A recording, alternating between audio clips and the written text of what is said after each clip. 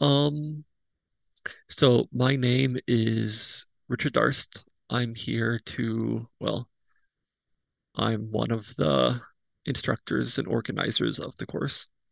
And with me here, would you all like to introduce yourselves? So Yarno is next on my screen.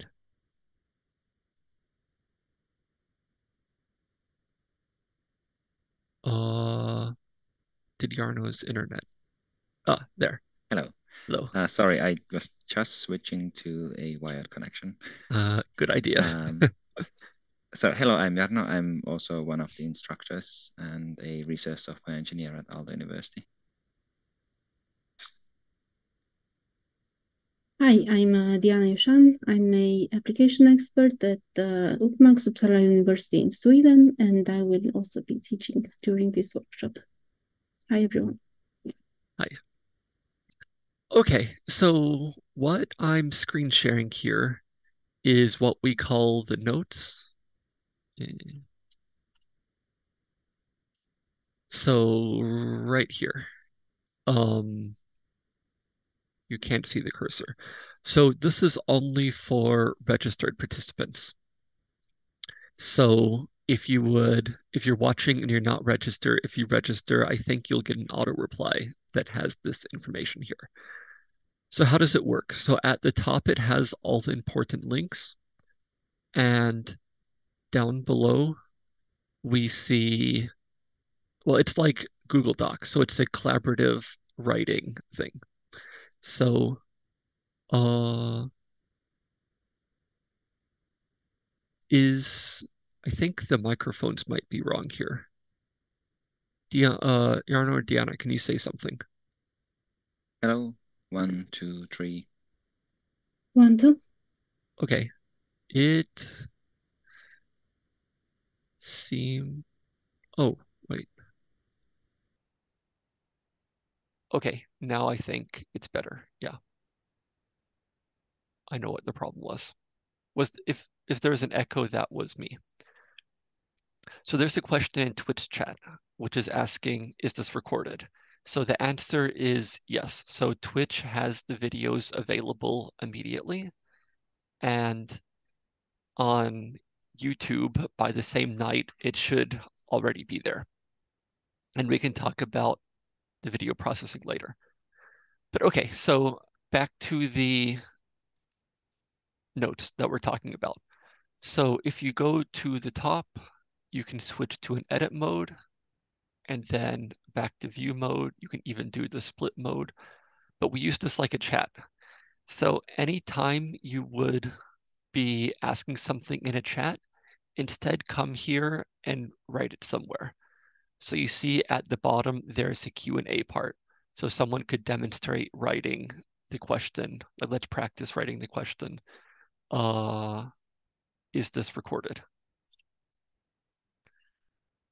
And then we have a whole bunch of people who are also course instructors, and we're watching and answering it in real time. So it's like a synchronous parallel chat Q&A kind of thing. So with this, we can have so many different like questions and answers at the same time and actually keep track of it, and then we can archive it later. But for now, we have icebreakers. So if you scroll up, you see some questions from registrations and so on. But then down here to icebreaker questions. So everyone that's registered, please take this, open it, and scroll down to this point and write down write down the answers to the questions. And let's see. So you can also answer +1 for anything that you're agreeing with.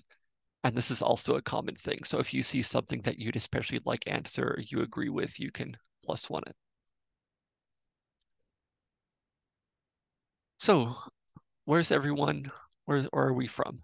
So right now I'm from a small office at Aalto University in Finland. And I guess Jarno is teaching from home today. Yeah, from somewhere in Espoo, Finland. Yeah, and I'm in my office in Uppsala. Yeah. Okay, so we see a big variety of people from mostly European countries, but not only. So that's good. We're glad that people can join us from all over. And how much do people use Python? Fair amount, quite a bit. How much have the instructors used Python? So I don't know, what was your intro to Python and how long have you been using it? I don't remember, which is, I guess, for a long time. Yeah.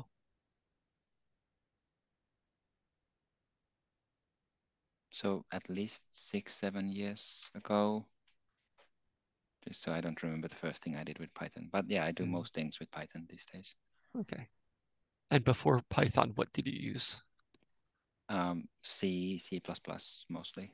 So I was doing very different kinds of things. So those were appropriate languages for what I was doing. Yeah. And Deanna?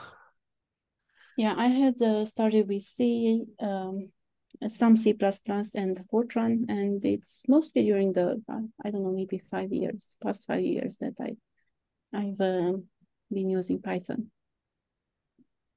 Okay, yeah. And as for me, I remember, so at first I was doing some stuff in C and I had this friend saying I needed to learn Python some. But I didn't for a while until I did. And well, I've been using it as my main language ever since. So yeah.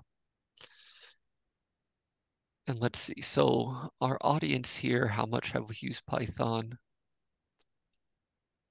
Yeah. So I'd say this whole course, it's designed for people that know a little bit about Python, like the basic programming, but not the details of using it for science. And we're especially going into these libraries. But if you're more advanced than that, you'll probably still learn some tricks, although the first few days may be a bit slow. Just come back for the later days.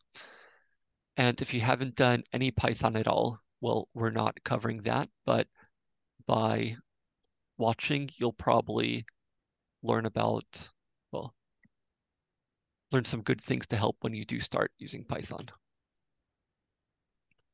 Okay, using Jupyter before, almost nothing. So Jupyter is something that we talk a little bit more about. And I believe, who's the first instructors here for the Jupyter part? It's me and Jarno. Okay, yeah, so Diana and Jarno will talk about that. Oh, these Jupyter Lab extensions. So maybe I should give some background on why we asked this question. So one of some of our participants working on hearing what those are, but we won't really have time during the course. And it's also great to hear from you all. But if you do not know what those are, don't worry. Yeah. Okay, so it's time to start the main part.